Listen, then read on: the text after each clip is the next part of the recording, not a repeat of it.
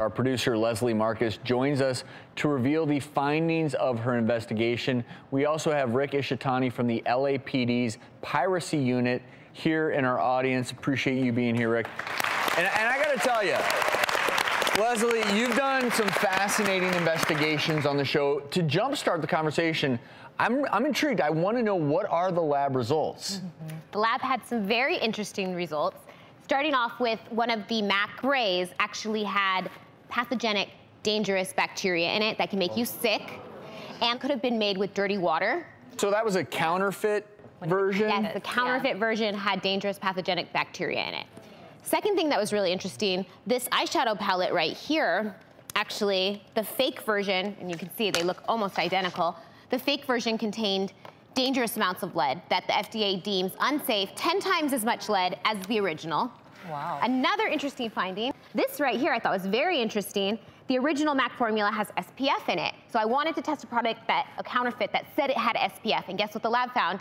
0 SPF. Whoa. No protection. Wow. So, okay, so we've got a neurologic toxin that shouldn't be there in one of the fakes.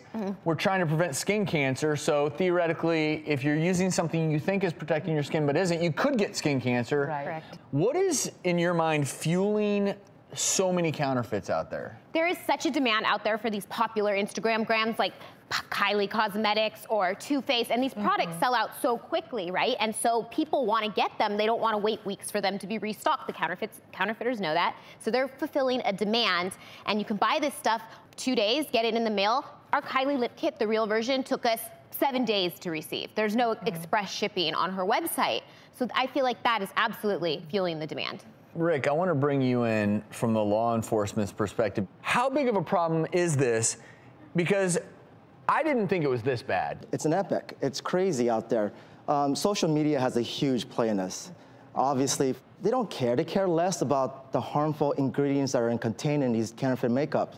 It's all about the profit. It's all about making that money. For our viewers, and I think you might even give us a more up-to-date number, I read $80 million worth of these counterfeit cosmetics are seized each year. Oh yeah, it's probably about $100 million. Easily $100 million. Wow. Yeah, and this is not just, you know, cosmetics. We go after counterfeit pharmaceutical goods. If you buy a counterfeit handbag, you got duped, not a big deal. But if you purchase a counterfeit cosmetic, you're actually placing that on your skin. Yeah. You know, you don't have no idea. Dangerous bacteria levels, lead. Believe it or not, there's been tested that shows that there's animal feces that are in some of the ingredients. It's horrible. Rick, appreciate the work you're doing. Thank you. You know, hopefully we can get rid of these counterfeits. Leslie, fabulous as always.